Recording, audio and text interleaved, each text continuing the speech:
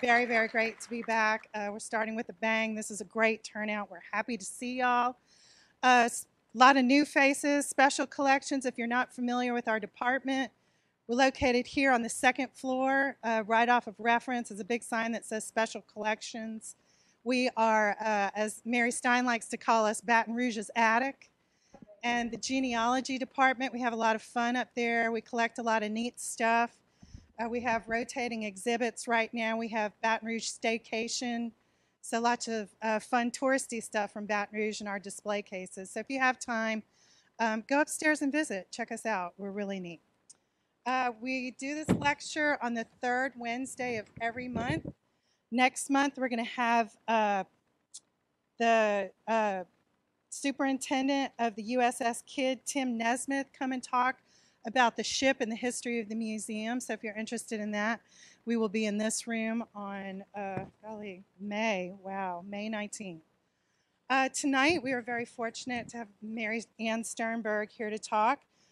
She's been exploring and writing about Louisiana for 4 decades. She's the author of 4 nonfiction books about Louisiana and a longtime freelance writer.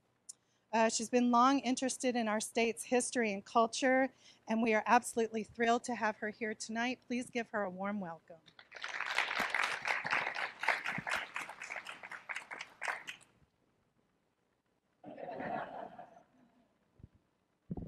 In any event, I do want to thank the library for inviting me to come and visit with you all this evening on the subject of the River Road. And I think there may be people who are on their Facebook Live. I want to thank them for tuning in, but especially thank you to the people who are here in person. In person is wonderful. And I also hope that this evening will inspire everybody to ramble the River Road yourselves. Many times when authors are invited to speak, it's because they have a new book. I don't. But I can offer books that I hope will entice you all to get out and explore as we emerge from the COVID lockdown. I think this is a good time to talk about the River Road because we're getting into a time when we can start adventuring out just a little, and you can travel to the River Road without having to get on an airplane, which is a good thing. So I hope that this evening you'll learn about some things you want to go out and see for yourself and places you want to explore for yourself, or you just want to be an armchair traveler and read about it, think about it. I've been researching and writing about the River Road since 1993. And you might say, well, or more. Yes, Okay. more. All right, even better? Oh, good, okay. You might say that since I grew up in New Orleans and I've been living in Baton Rouge for a long time, the River Road's kind of a natural, but it wasn't. I hadn't thought about doing a writing project on the River Road until something happened that I thought, looking back, was kind of serendipity, and that was that in about 1993, my mother, who was a New Orleanian and had taken guests out on the River Road forever, came back and said, there's nothing on the River Road anymore. And coincidentally, a couple of weeks later, I was down talking to a director of a museum on the River Road for a project I was doing. And we talked about his museum, and then he was telling me about all the other things that were there. And I thought, wow, that's amazing. Because we don't know about this, but it's there. So, as a writer, I assumed there must be a book that would link the people who know with people like my mother and me who did not know. So I went looking for a book, and I found hundreds of books. There were books on plantations and books on riverboats and books on the commerce and books on architecture. but there wasn't a book that you could just go out on the river road and see what there was to see. And there was nothing that put it all together in a way that anyone could use to visit the area and know what anything was besides the obvious. And the obvious, of course, were the plantation houses open to the public, which are wonderful, but that's not all that's there. So I tried to write that book, Along the River Road, and it went into its third edition. It offers an overview and a guide to the river road by driving up the east bank and driving down the west bank using your odometer. And it's to help you identify some of what's there and some of what used to be there, and to present kind of a spirit of place so that you can understand that the river road has a history and a culture that is so much deeper and richer and broader than just mid 19th century antebellum plantation parade. After I updated Along the River Road for the last time, I realized I'd learned about a number of places that were either unique or I thought really underappreciated. And I thought they begged to be spotlighted. And that led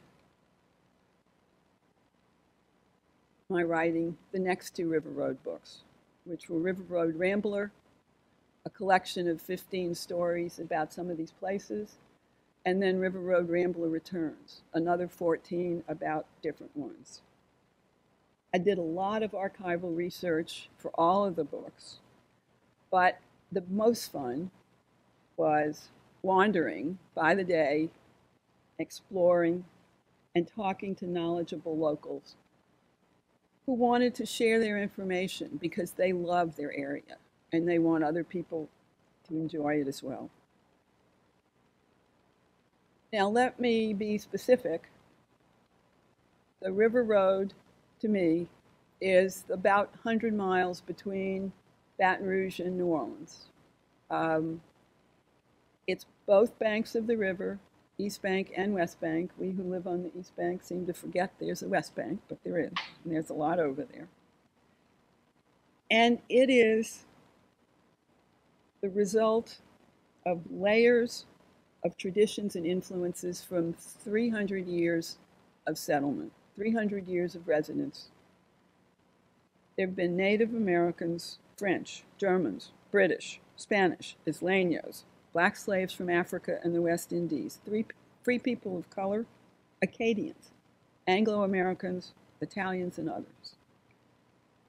The River Road has been constantly changing for the 3 centuries that it's been documented. In fact, it's changed a lot while I've been watching, and that's only 20 plus years. Some changes are for the better. For instance, most of the plantations didn't used to talk about slavery, and now almost all of them include slavery at some part of their tour or their exhibits, so that they are acknowledging the fact that yes, there were slaves on the plantation. To this end, and you may have already visited Whitney Plantation, which is down in St. John Parish. Whitney Plantation was never open to the public, and then in 2014 it opened as a museum dedicated to the enslaved people. So it's kind of a museum of slavery.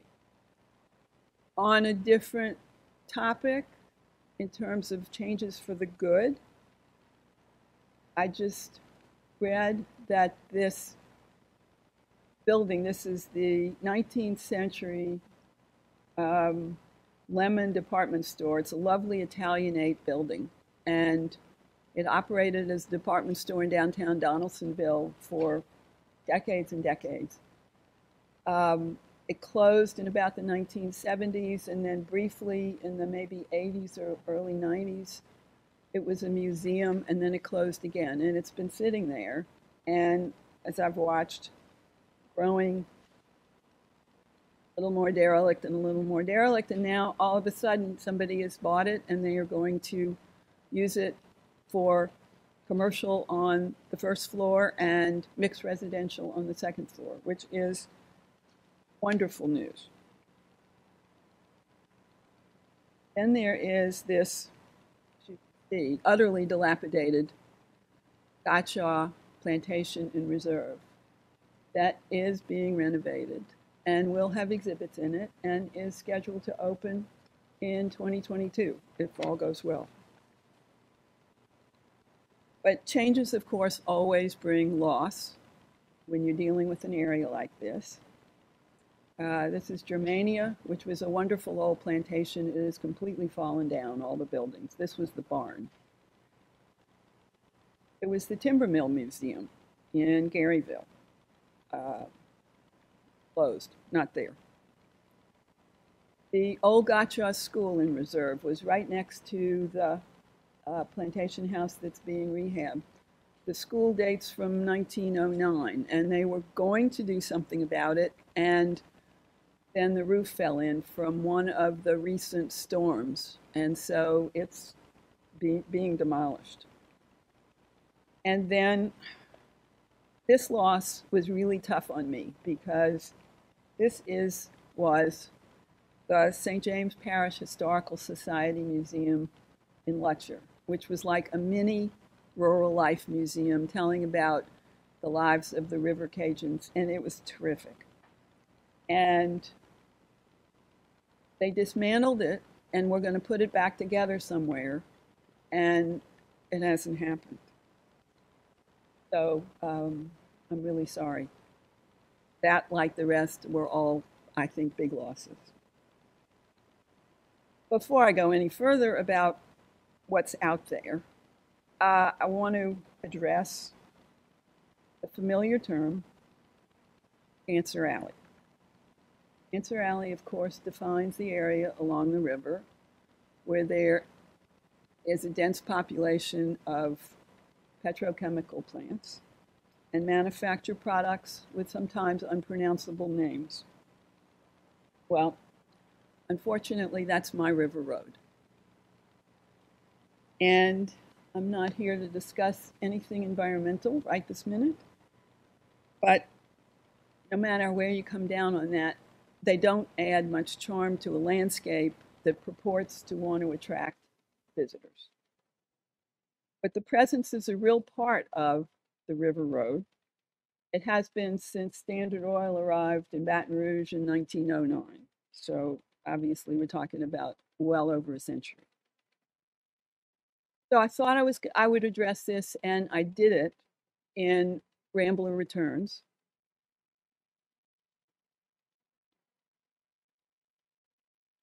This is the old Inger oil site.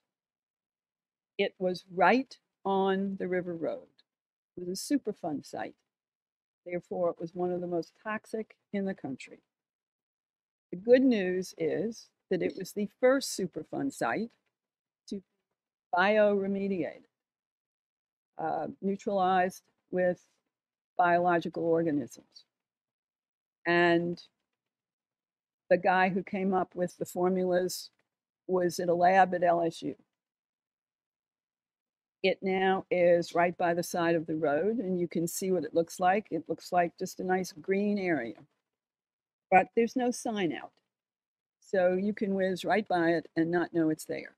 And I thought it was important to tell about it. On the positive side, however, is another story in Rambler Returns about Ashland Belle Helene, which was an iconic plantation, and it was falling down.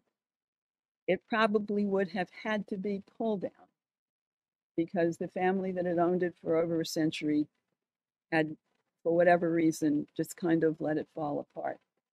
But Shell Chemical, which is on the property right next to it, bought it and renovated it, and it is absolutely spectacular. It's not open to the public because they use it for meetings and things, but they've set up some little exhibit rooms, and occasionally they open it. So if you see in the paper or somewhere that it's open, take the opportunity to go. It's well worth seeing. While we're on the subject of industry, industry actually is nothing new to the River Road.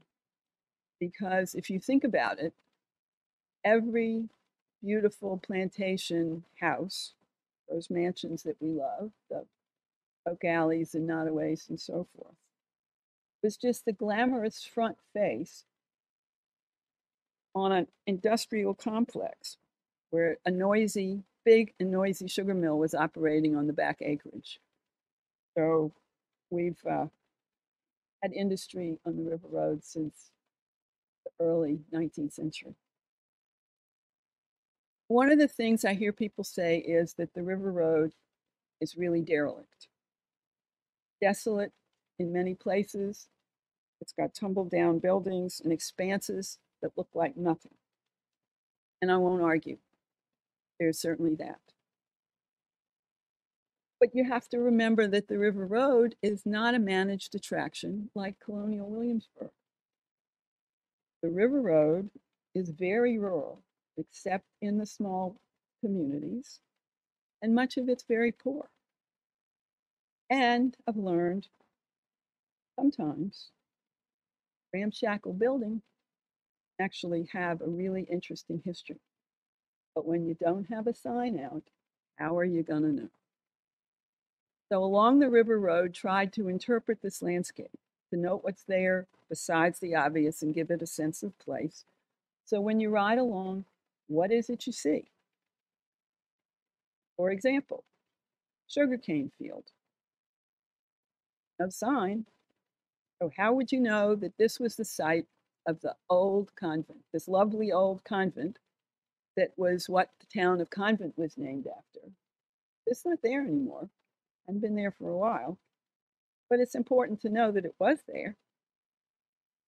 Or, for example, there's a street sign that says Crevasse Street, but why would it be named Crevasse Street? Well, just so happens that's where the Mississippi River broke through in the late 19th century and cut a great big gouge in the landscape that's still there. Um, but there's no sign explaining that either. And then probably those of you who have lived around here for a while know what this is, but a lot of people don't. Ruins of the Cottage Plantation is just south of LSU, downriver from LSU. But the cottage was a wonderful plantation and had grand stories, but there's no sign out there either. So you pass those columns and you wonder, what's that? There are many such clues out along the river roads.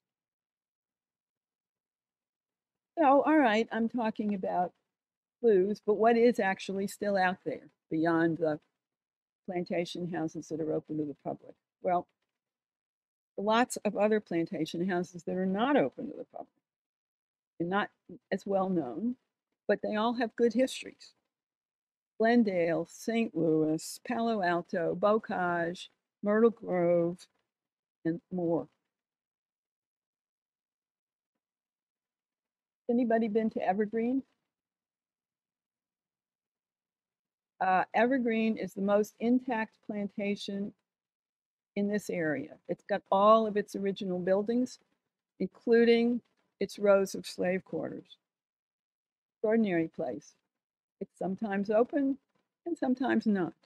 So if you want to go, just check and be sure that it's open, but it's well worth the effort. Architecture along the river road, I find interesting and very varied. If you like housing stock from the late 19th, early 20th century, all the small communities have really charming old houses. And don't go looking for what Architectural Digest. A lot of them aren't in very good shape, but the bones of them are there and they are very attractive and charming. You can also find, when you ride along, numerous Creole cottages, and some of them are original. Creole was an architectural style that was developed with West Indian influences and was used a lot in this area. Some of the houses are original. Some of them date from the late 18th century, early 19th century. And some of them are just modern adaptations of the style because it's still used. There are plantation stores and general stores out there. There are a lot of historic churches and cemeteries. To name a few, St. John the Baptist in Edgard, St. Raphael Cemetery in Point Pleasant, St. Mary's Chapel, Ascension Catholic in Donaldsonville. One of my favorites is St. Michael's Church in Convent because of the Lord's Grotto. Now, I'll bet that people have been there, right? Please raise your hand if you've been there. Okay, quite a few people have been there. For those of you who haven't, what looks like rock and would be rock on any other Lord's Grotto, bagasse, which of course is the residue from processing sugarcane. And the altar is stippled with little shells from the Mississippi River. There is an unseen sugar kettle supporting the arch over the altar. I got into this and wondered who did this and why they did it. And I had to write a story about it. Then I also love the St. Gabriel Church. Probably seen it. Victorian looking church. Not Victorian. Bones are from 1776 when the church was actually built. Thought that was amazing. So tromped around in there with the people who know about it and wrote a story about that too. And the B'Cor Sholem Synagogue in Donaldsonville. See that it's an Ace Hardware store. But you can also see the Victorian Luga on the gable roof. That's from the original Jewish synagogue. Tromped around inside, saw the bones of that. That's a good story as well.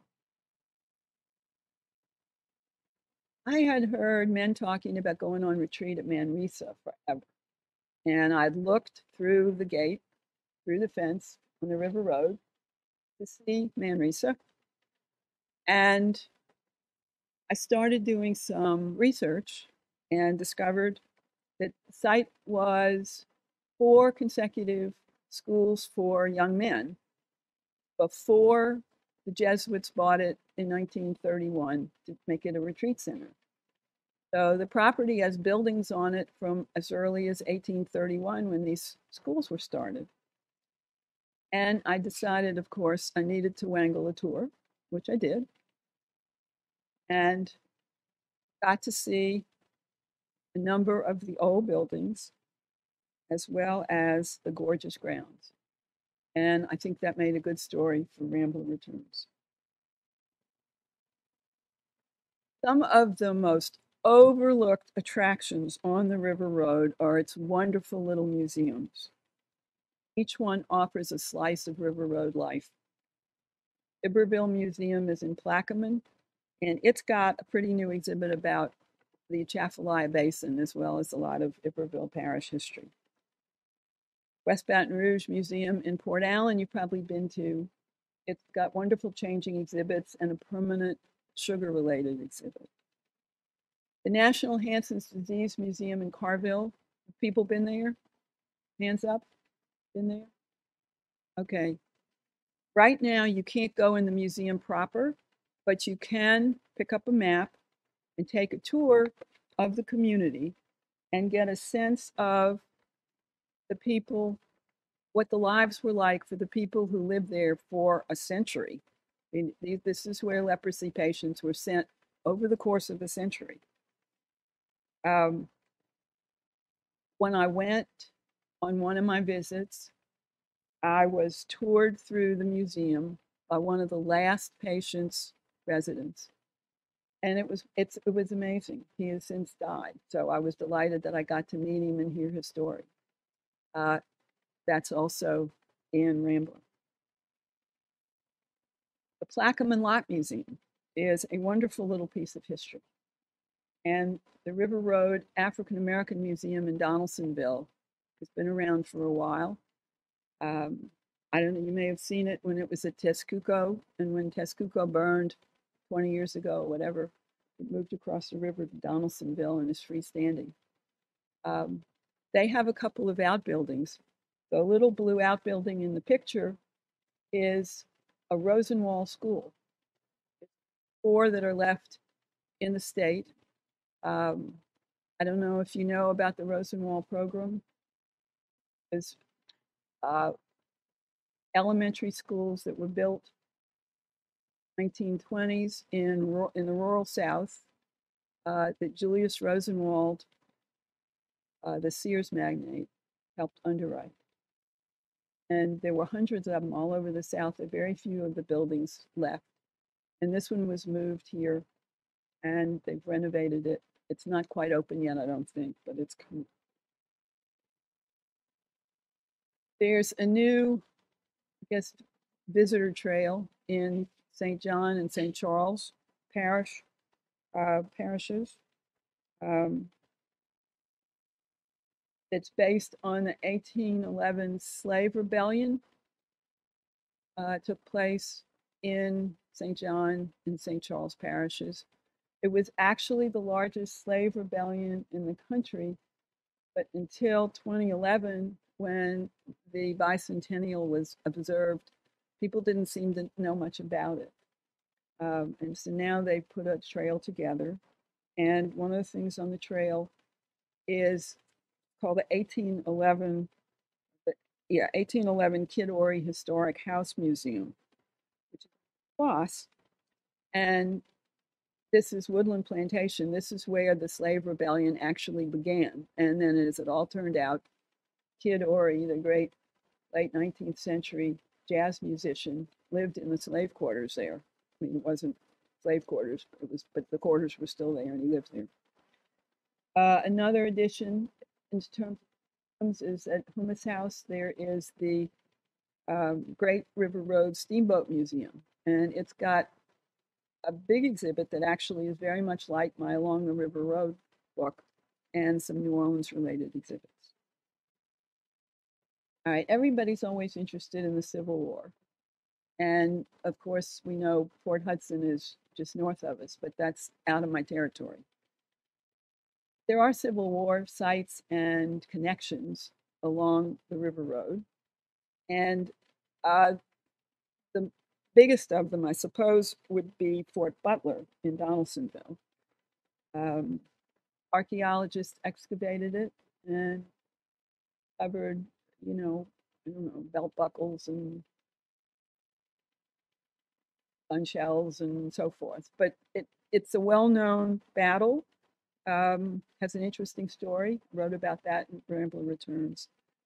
And speaking of archaeology, among the innumerable extensive digs that have taken place on the River Road, because you always have to do a dig before anybody can develop anything or change anything, was the one that took place at Chatsworth Plantation, which you would now know as L'Auberge Casino. They took all the artifacts that they came up with there and they put them at the Rural Life Museum. But one of the things they found was the base of the old sugar mill. And that, it was all covered up. Nobody knew that it was there. If you love gardens, most of the plantations have something in the way of gardens, but of course, Hummus House, where you've probably all been, has the most extensive and lavish. And traditionally, plantation houses had magnificent gardens. And this doesn't look magnificent at all, but it is the remnant of the Valker M garden, which was a mid-19th century garden that the legendary Valker M made on his plantation. It had a national reputation. People apparently came from all over the country to see the garden because it had exotic plants and follies and just was extraordinary. It's now private and it is preserved so that while the hardscape is still there, the owners are just allowing it to back into nature. And I was really lucky to be able to tromp around with the owner and see it, and obviously write a story about it. The sugar industry was big on the River Road. It's been here since the late 18th century. And in addition to expanses of sugarcane, once upon a time, there was, as I had said before, a mill on every plantation. After the Civil War, uh, several plantations would go together and make a co-op mill, so there were less mills. Today, there's only one working sugar mill on the River Road, and I toured it during grinding season. There's also only one refinery. The sugar mill is Cora, Texas. It's the upper picture with the stack. Uh, Colonial Sugars is the refinery. It's in Gramercy. And Colonial Sugars was a company town in the old-fashioned way of a company town, where the employees lived in houses that the company owned, and they shopped in the store that the company owned, and they had recreation sponsored by the company and so forth. There are still some of the original buildings, and I'm glad that I wangled. And I must say, it took a lot of persistence on my part that to get them to let me in. But it was really a worthwhile venture. And so touring Cora, Texas during grinding season and getting to see Colonial Sugar was fun. And since neither are open to the public, I thought they were good stories. The River Road comes with a lot of tales and lore and local color. And of course, everybody knows this one, best known, Bonfires on the Levee. It's also the Madstone of Ashery, which is fun, and Loop Guru of Bayugula, which is fun, and Parish tobacco, which only grows in a little corner of St. James Parish and has its own culture and stories and things. Here's one you probably don't know. Good Ship Pelican. Good Ship Pelican made a sad demise, as you can see at the bottom. But it was a fun story. And it rests on the bottom of the river in front of Donaldsonville. I have a story about that. The one thing we probably don't think of enough when we're thinking about the River Road is a river. The river is why everything is here. And we tend to overlook it, which I think is because of the levee. We live on the inside of the levee. And I think the levee divides the River Road into two worlds. The one that's familiar to us and the one that's on the Batcher and in the waterway. We rarely visit the one that's on the other side of the levee. And it is an incredibly busy, buzzy world with specialized maritime industries, warehousing, barge moorings, ocean-going ships, tugboats, towboats pushing barges, a ferry route, the Corps of Engineers always at work, and much more. Along the River Road, I had devoted a whole overview chapter to the river. And of course, I had to do river stories, Rambler and Rambler Returns. One of them I wrote was about the Batcher because it's really, in some places, it's got stuff on it. And other places, it's completely pastoral. It looks like you're just out in the country with this nice waterway by you. It's fun. Did one about the Bonnie Carey control structure. You ever been to the Bonnie Carey when it's open, when it's been open, when water is rushing through? scary reason to have to go, but it's definitely worth the trip. It's fascinating. Uh, the control structure happens to be on the National Register. Fine. My theory is that because it was built in 1931 and they haven't changed a thing since then, that's how it got there. Anyway, it does its job. It's fascinating.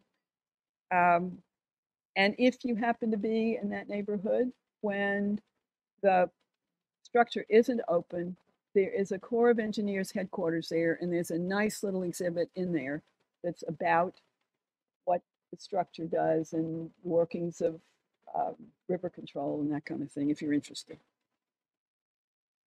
Now, I couldn't exactly just write about things on the bank when I'm saying that river is a separate place, so I had to get out in the river. So my first adventure was to ride back and forth and back and forth and back and forth and back and forth in the pilot house of the Plaquemine Ferry. Now, you would think that that was boring. It was not boring. Every trip was different because there was something different going on in the river every single time. That was a real eye opener because before that, I had only been parked on the deck in my car, just going across. That was fun. I have often been intrigued by this kind of iconic sight of a towboat pushing barges down the river. And I thought, well, what's that like? So again, I wangled my way onto the towboat, pushing 40 barges down the river. And I have to say, when we were going under the first bridge, and I was standing up with the captain, I thought, oh no. But doggone it, he knew exactly what he was doing. It was amazing. My most exciting adventure, however, on the river was paddling in a Voyager canoe for a day.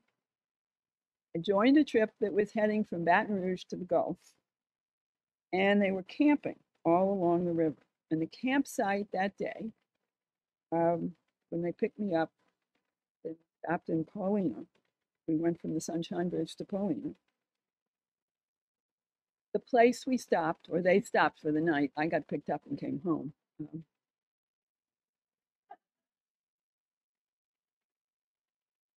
Place called Poche Park.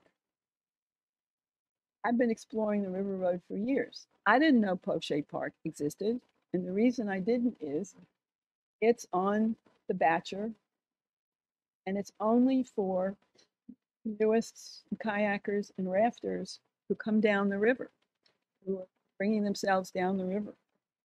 And it's very welcoming, and it's the only place like it along our river road. Um, and Mr. Poche, this is Poche and his very supportive wife, got into it because he wouldn't quit. He has made his Batcher into a welcoming campsite with a fire bowl and table and chairs and solar lights and all kinds of things. Just because he wanted to do something, he got interested in people coming down the river. And so he did it. I was in charge of anything. This is now what he loves to do, having retired from a job at a plant. Naturally, these all had to be stories for Rambler and Rambler Returns. Now I have an excuse for my fourth book. It is River Road related. It's about Bayou Manchac, and Bayou Manchac was a distributary of the Mississippi River. There once was an historical marker on the River Road that marked the approximate place where Bayou Manchac joined it, but the marker is not there anymore. Bayou Manchac was a boundary of Louisiana Purchase, and it was a standard travel route on the time of the Native Americans because it shortened the way from the Mississippi to the Gulf enormously. A lot shorter to go through Bayou Manchac and the Amite River and down the lakes into the Gulf and to wind your way all the way down the Mississippi. Presence of the Native Americans is still there in the Klein Peter mounds that are considered one of the best prehistoric archaeological sites to date. But they exist in very reduced form, and they're on private property in the back of the Country Club of Louisiana. So I guess they were excavated, but if the people wanted to dig out the dirt, they could, because it's theirs. The Bayou story was really interesting. In addition to the Native Americans. Oh, sorry, Lynn. Thank you. I have a tendency to do that. Apologize. The Bayou story also includes Iberville, who came along in 1699, and naturalist William Barton, who came along, Bartram, who came along in 1775, and both of them documented their passage. Manshak's story has revealed British and Spanish colonial settlements, Andrew Jackson, steamboats, mastodons, 1,000-year-old cypress, schools of 40-pound fish, and a very peculiar hydrology. It was this hydrology that kept Bayou Manshak from becoming a big commercial artery, because it would have naturally been a cut through from the Mississippi to the Gulf. The bayou continues to have a lot of natural beauty and great biodiversity. But like almost every waterway in Louisiana I've ever seen, suffers from environmental abuse. Happily, however, there is a group who is trying to save Bayou Manshak and also to make it more accessible for people who want to put boats in. We are really lucky to live in a place that is so historical, so interesting, has so much to offer. River Road and Bayou Manshak are part of our neighborhood, and I hope that you'll consider rambling them yourself, just for the fun of it. I thank the library again for giving me the opportunity to talk about this, and for giving me the opportunity to give you an idea about some place you might want to wander to. I have some books, if anybody wants a book. If there's anybody on Facebook Live, which there may be or there may not be, but if you're there and you would like to buy a book, I would love to request that you order it from Cottonwood Books, and I can go and autograph it should you wish that. If anybody has any questions, I will be happy to try and answer them. And again, thank you all for venturing out this evening. I really appreciate it. Thanks.